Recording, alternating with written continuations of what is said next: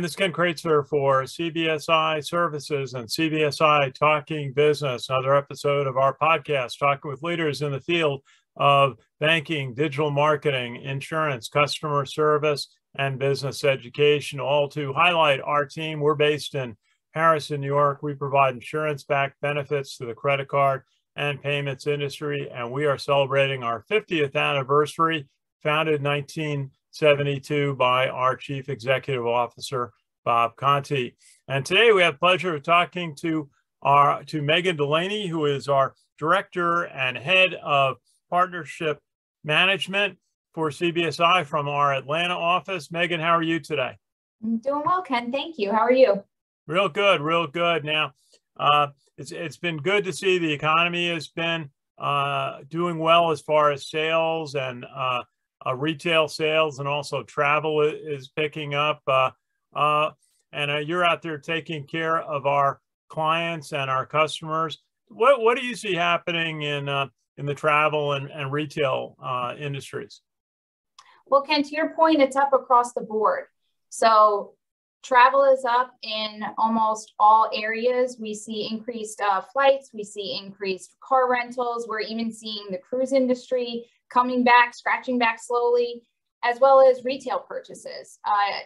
This past holiday season and beyond, people are still continuing to purchase goods and services. Absolutely. A very strong January in retail sales, leveled off a little bit in February and March. So we're interested to see it go. But yeah, the consumer travel has been very strong, and cruises are picking back up. We're waiting to see how business travel changes. Some of the trade organizations we work with, such as the Independent Bankers Association, just had a meeting in Washington, and others are trying to restart their in-person meetings. So it's good to see. Now, Megan, you and our team are taking care of our bank customers and their customers on different benefit programs that we provide. And tell us a little bit about how it's going. You know, the programs that have been kind of our main programs for years, purchase security and extended warranty, are still very valuable to customers when they make purchases. What do you see happening on that front? So purchase security is still enormously popular. There are different types of incidents that would be considered eligible under the purchase security program, theft and damage, namely. And as retail purchasing goes up, so too does the interest, awareness, and usage of the purchase security benefit. Warranty is continuing to stay strong, particularly with the pandemic. The residual effects there are that people were making those purchases for their home offices, and they're now coming into that time period where our coverage kicks in. So it extends the manufacturer's warranty by up to a year, and we're receiving customer inquiries on how to best resolve issues, mechanical, electronic failure. But in addition to the home office, a lot of people were forced to stay home during the year 2020 and occasionally and sporadically on and off since. Home renovations picked up, and that included large appliance purchases. It included furnishings, and anything that comes with a warranty would be considered an item that would be eligible under our warranty manager program. So we're now at the point where we're past the initial benefit inquiry, hypothetical type of customer contacts. Well, what would happen? Should I use this card? And we're now actually starting to receive some of the claims from those types of purchases made over these past 2 years. Yeah, and what should a cardholder, a customer do to make sure that the account that they want to make a purchase on, to buy a new laptop, or as you said, maybe a new refrigerator, what should they do to make sure that the card that they're going to make the purchase on has these purchase security extended warranty benefits? The best way is to call the number on the back of the card, which is their financial institution. There are so many varying card types and card portfolios that online might be a little misleading. So it definitely makes the most sense for you to reach out to your financial institution who issues your card. They'll be able to assist and confirm whether or not you have these benefits, as well as, if they follow the process, transfer to our units so that we can further assist and go over all of the terms and conditions and anything you may need in order to exercise the program. It's so important to have that extra bit of insurance coverage, that extra layer when you're making purchases, and things do tend to break, whether it's a laptop or a home appliance, and so very valuable coverage. Now we've got a couple of new benefit programs that our team has been working on, and the number one is porch piracy. That's right. That we will provide a benefit in case someone has their purchase stolen from their porch after delivery. Tell us a little bit about that, if you would. Sure. Okay. So as I'm sure all of us have experienced, getting things delivered to your door is quicker, easier, and at sometimes your only option. So with that, all of those purchases are usually left unattended. There isn't as common as it used to be process to sign for a package. So they're left unattended, they're left vulnerable, if you will. People are away from their home. I know that certain mail carriers no longer even ring the doorbell. So I don't even know when a package shows up. So there has been a rash nationwide of porch thefts, which I'm guessing that most of the people who are stealing the items are just playing some kind of guessing game. They may not necessarily even know what's inside the package. But if you have proof that from the merchant, from the mail carrier, that it was actually delivered, you can give us a call and we would be able to assist up to the reimbursement amount of the program for anything that's been stolen off of your front step or in an apartment building, for example, your hallway even. And it's such a valuable program for customers and our banks to consider offering to their customers. Now, one of the areas that we have an important new product is the ride share protection program for in case you're involved in an accident when you're in a ride share vehicle. Tell us a little bit about how that program works and benefits customers. Sure. So as with porch piracy, and I would say almost all of the benefits that we've ever created in our library, they're to adapt to ever-changing needs.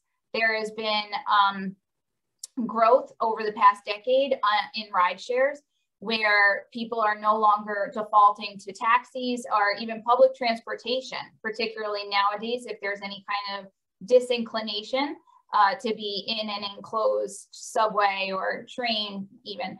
So what we are offering is what's called ride share protection, and that has an AD&D component as well as personal property coverage. And the personal property coverage would be not just in the event of an accident or an incident, but if you damage the item while you're within the rideshare itself, or if you leave it behind. And the trigger there would be that we're promoting usage of a covered card to pay for the fare. Very good, very good. Now, travel, as we said, is picking up. Air travel, especially for consumers, and we see the cruise ship industry picking up. One of the areas that's been a concern, I know it's maybe the first thing you got to take care of if you have to go on a trip, is auto rental. And we've provided an auto rental insurance benefit for many years, one of our cornerstones. And today it's very valuable. But tell us a little bit about what's happening in the auto rental business right now. So auto rentals are completely up across the board, and for a multitude of reasons. People are still reluctant to use air travel if it's a short distance, just because in the past 6 months, for example, there have been so many mass cancellations with weather, with staffing. So we're seeing that if it's a palatable driving distance, people are opting for a rental car in lieu of potentially a common carrier travel. We also see people who head straight to the rental counter in the airport if their flight gets canceled and they know that they would prefer to get home on that same day. But in addition to the increased demand, so too is the increase in the prices. So if anyone has tried to purchase a car in the last year, you know sticker prices are way up. You know that cost to repairs are way up. There's delays in receiving the parts. So all of that folds into the necessity of having an auto rental program on your credit card.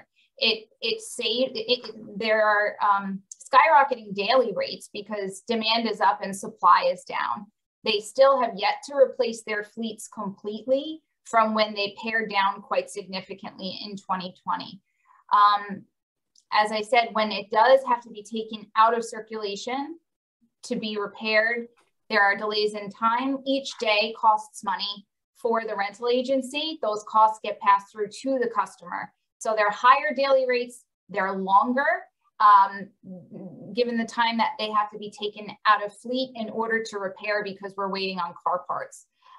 So now more than ever, this benefit is a critical component in the average traveler's wallet. Absolutely. It's really a sticker shock when you check the prices on auto rental today. And one of the areas that CBSI has provided tremendous benefit to customers is on air travel. And today, as you mentioned, concerns what happens when a flight is canceled, Yes.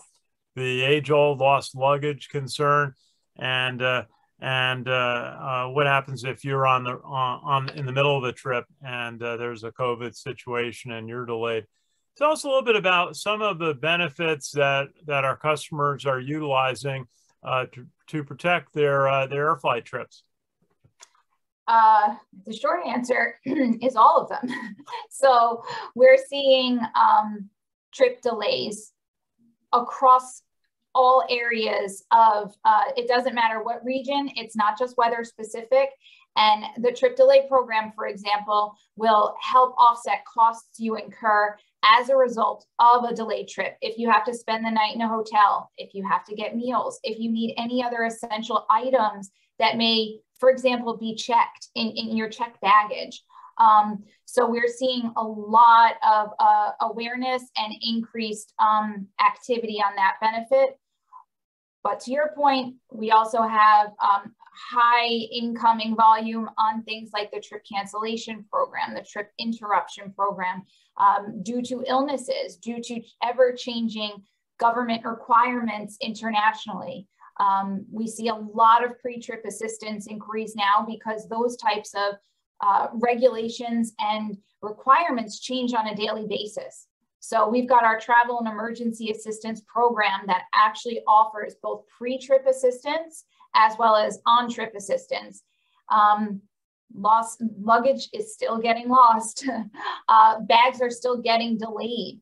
And so, yeah, we are really witnessing not just in line with the increase in the common carrier travel, above and beyond that, because now awareness is at an all-time high. We can thank TikTok and Instagram, Associated Press, different publications that talk about these benefits, as well as the issuers who are really proud to market these benefits. It generates interest from other customers. They call and say, do I have that? I did see that advertised. So our inventory of benefits pretty much could cover anything that can and does go wrong on a trip, in advance of a trip, or even after a trip. Absolutely. Now, I always say how proud I am of representing our team. We've got some great people who handle calls, some of the exception situations that come up. Is there a situation in the last couple of months that stands out about how we're able to help a customer? Well, if you don't mind, let's go back to retail for a moment. We had to adapt to the fact that the world was shut down, and so too were repair facilities. So we were not able to substantiate with customers or get them a resolution in the time period, meaning their item repaired. So what we did was we pivoted to a model that was more of a replacement model. We also made sure that we vetted a complete network domestically of areas people could go with contactless types of repairs interactions. So that would mean your cell phone, your laptop. You could drive up curbside and get your item repaired. You could sit and wait. You could come back. But that's kept going. People have, by and large, now gotten accustomed to any kind of curbside and or mail-in services, whether that be repair or replacement.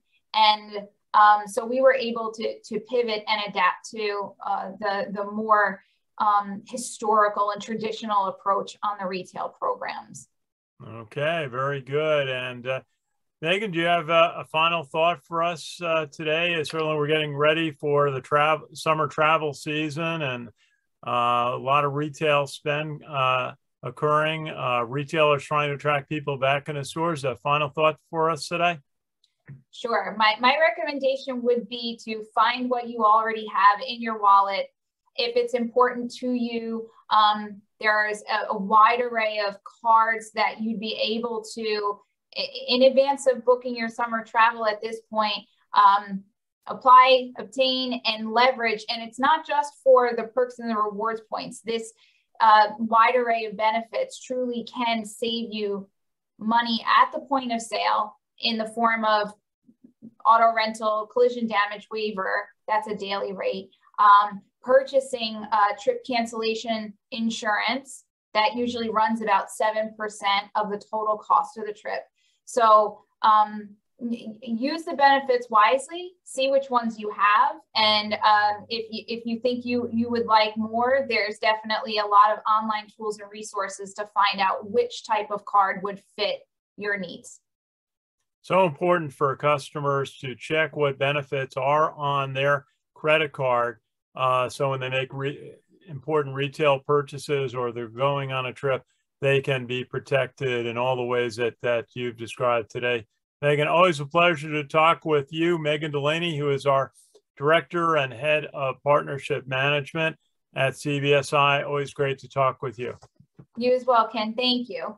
Hey, thank you, Megan. And this is Ken Kraetzer for CBSI Services, CBSI Talking Business, and always proud to represent our company and our team. We're based in Harrison, New York, and we are celebrating our 50th anniversary. So thank you for watching, and we'll see you with another episode very soon.